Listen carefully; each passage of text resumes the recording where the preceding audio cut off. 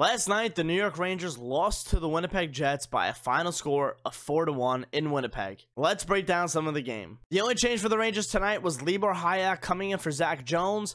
I know a lot of people are questioning it. I really don't mind it at all. Nikolaj Ehlers rode the bench last year. He never played a game, played only a dozen games or so.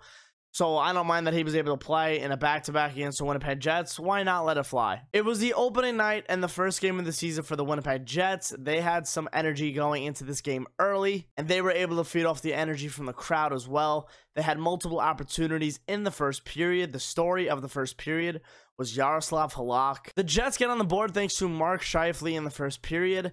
A play where he dumped the puck at the red line. No icing was called. I thought there actually should have been an icing.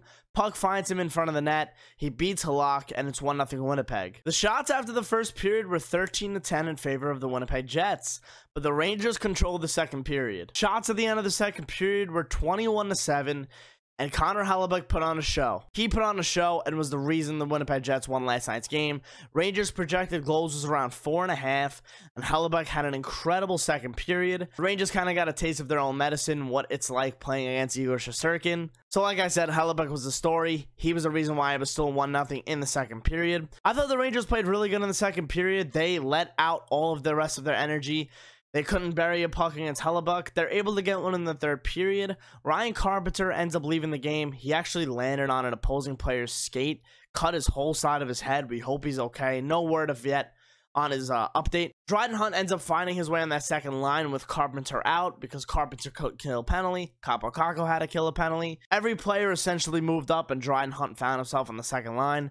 He ends up scoring a goal. It's a really good play by Panarin once again to find Dryden Hunt. And then later on in the third period, Sam Gagner gives the Winnipeg Jets the lead with around 5 minutes left to go in the third period. The Rangers ran out of gas. They weren't doing well on their own end the whole night, really. It's Sam Gagner getting his own rebound in front of the net. Jaroslav Halak did everything he could. It's 2-1 Winnipeg. Then just a few minutes later, Jacob Trouba takes a delay of game penalty by shooting it over the glass. The whole team looked exhausted by the third period. They really let out all of their energy in the second.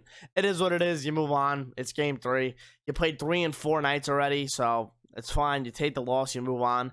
Some keys to the game. Jaroslav Halak played really well. Thought he was good. Panarin looked good as well. I'm not going to say Nikolaj Ehlers had a bad game. I think the whole team defensively had a bad game.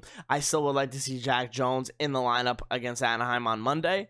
But defensively, it needed to be better. It's all right. You move on. You work from it. It's a 4-1 loss against the Winnipeg Jets, and the Rangers' next game is now Monday.